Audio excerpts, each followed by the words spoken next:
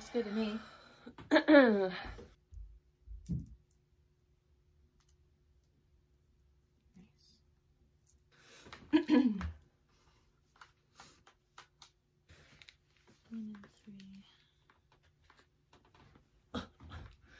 Most uncomfortable position. Rattle me, baby. Yeah. So uncomfortable.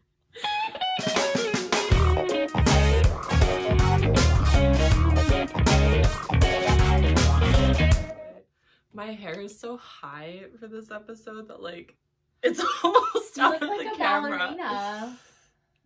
Oh, she tried. She's Black Swan today. She's always Black Swan. She's a little bit. She's a little bit. She's a little bit. Give them the collarbone. Oh yeah, wait. I think that the collarbone is one of the sexiest parts on a woman's body. Oh, bra strap. I'm a slut. Absolutely it is. We were watching Pride and Prejudice Zombies last night because we couldn't find Pride and Prejudice. You have to pay for it. We decided to watch the zombie version, which was so good. And in my opinion, better than Pride and Prejudice. Don't say What's that again. What's your face? I'll say my opinion Not in my all presence. the time. Lily James. Oh, she's so beautiful. So beautiful. But in the end scene when he's like professing his love to her, her collarbones are crazy. I don't understand. They go for ages. And I'm like... They're probably so contoured. Well, and she's also so skinny that they're just like protruding. They're like this. They're like... They're like what? They're like... I look like The Rock. It's about drive. It's about power. Okay, wait. Wait. Oh my god. Wait. I have so much phlegm. Flochem.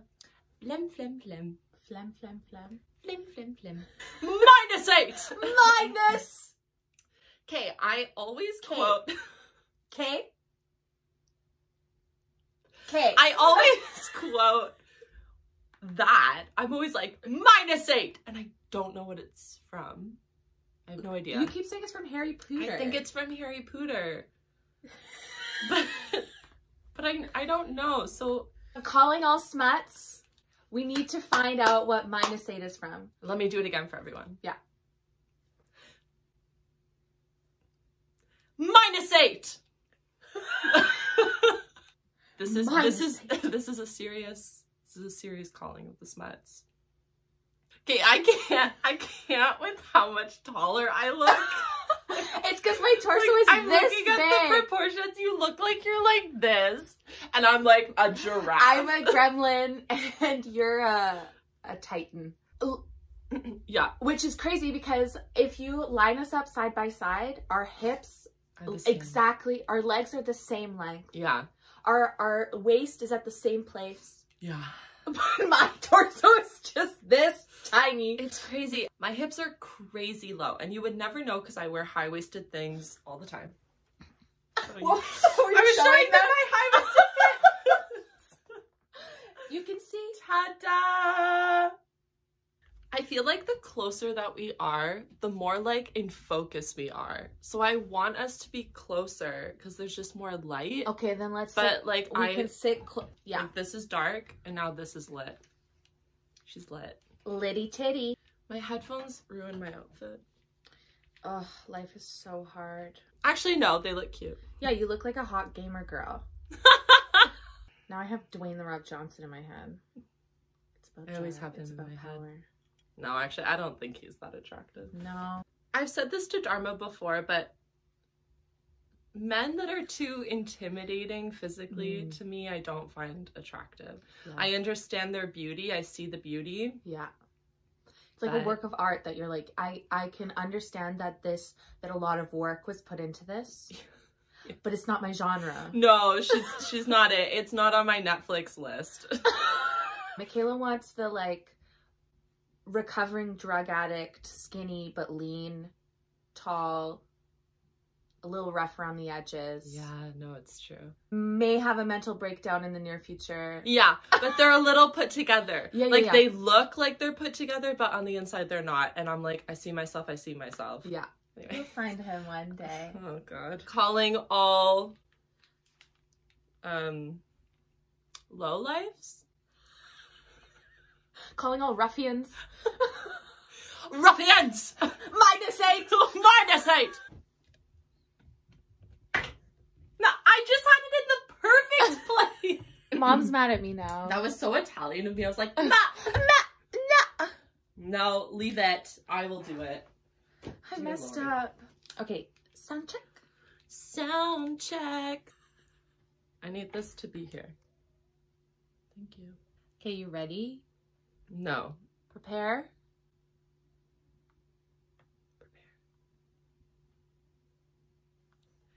Hey everyone, welcome to another episode of Not Your Mother's Book Club. My voice is really phlegmy.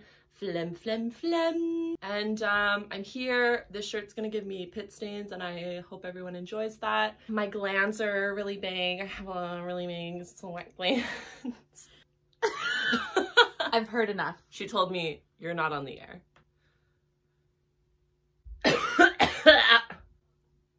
Do a little more. Told you it wasn't enough.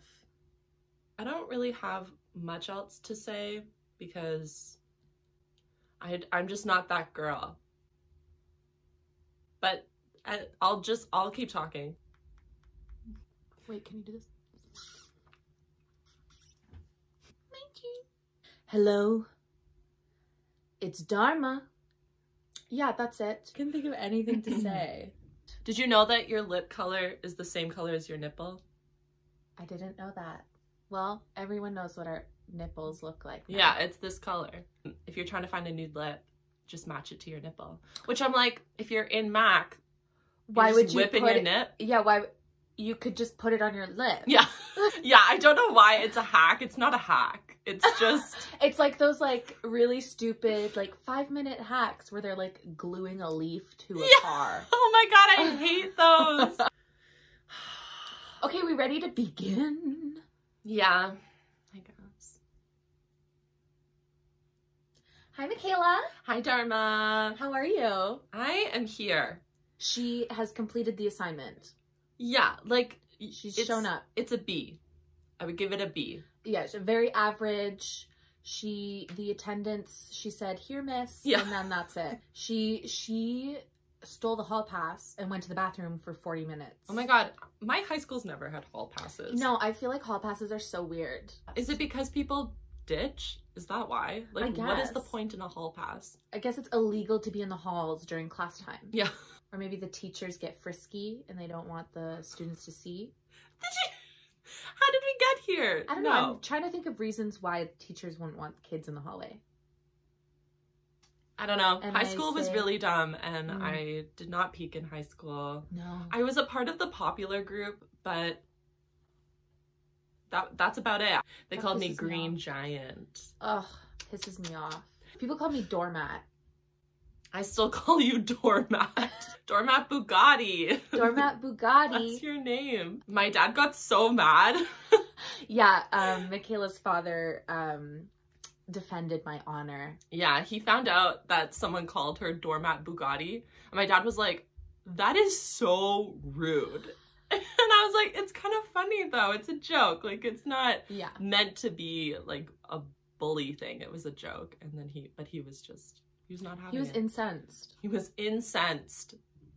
I love that word. I know.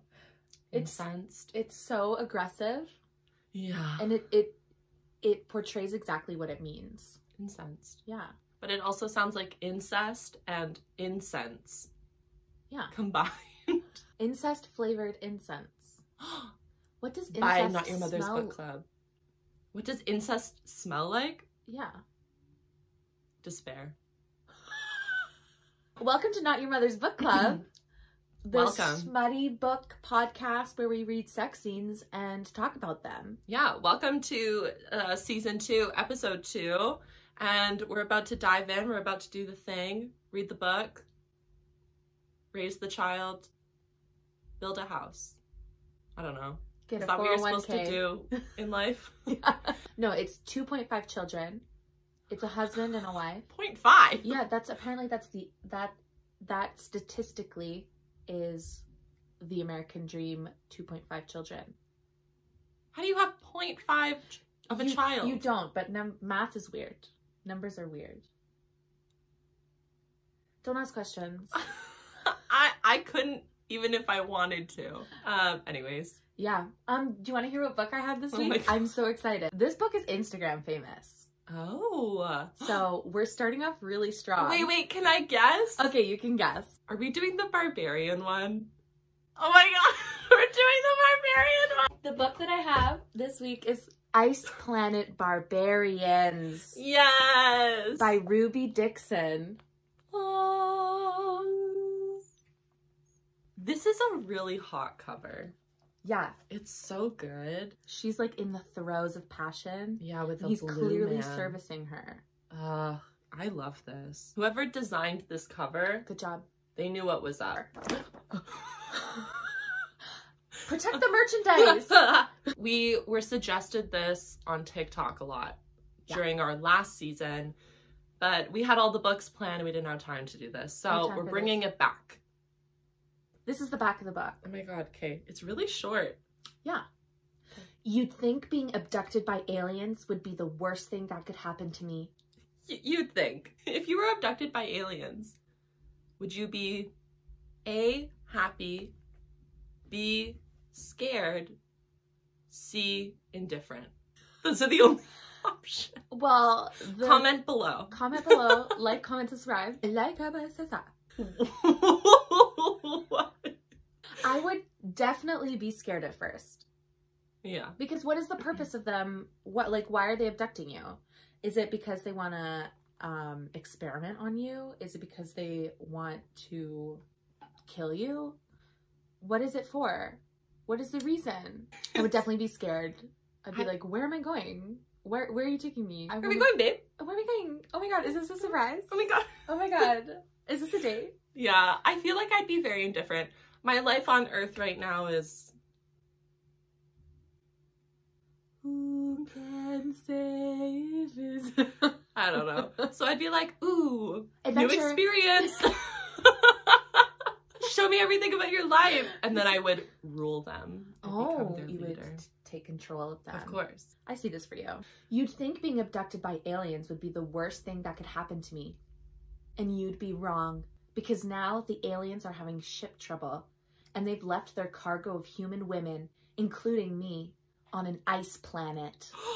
Wait, so they've abducted a bunch of women and just kept them in a cargo ship? And then they said, no, we don't want it. And the only native inhabitant I've met, he's big, horned, blue, and really, really has a thing for me. Why is this like someone's diary entry? Dear diary. Dear diary. I woke up on a planet. There was a blue man. We're in love. She writes like a little heart with an arrow. Yeah, it's like blue man and Chantel in a heart. Chantel! I don't know her name. Oh no, I remember her name. Yeah, so. That's it? That's the back of the book. That's the shortest back of the book ever. Yeah, it's concise. You know what the story is. Yeah, it reads like a diary. Yeah, it doesn't give away anything, which is actually refreshing. Yeah, it's very intriguing because you're like, why is there a cargo ship of women on an ice planet? Wow. But then sex. So sexy times. Okay, so this is the 411. Okay. Her name is Georgie. Oh my god, did we? No. Never mind. What? Nothing.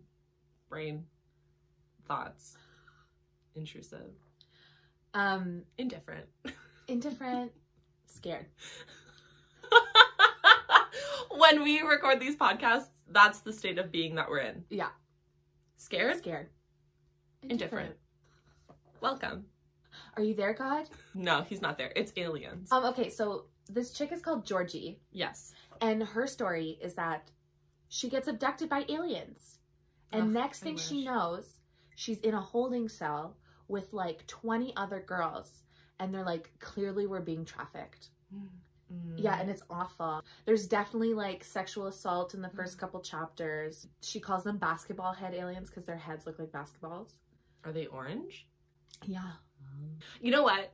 Our last alien book, he looked human. He looked human. So I'm really excited for this alien book. Yeah.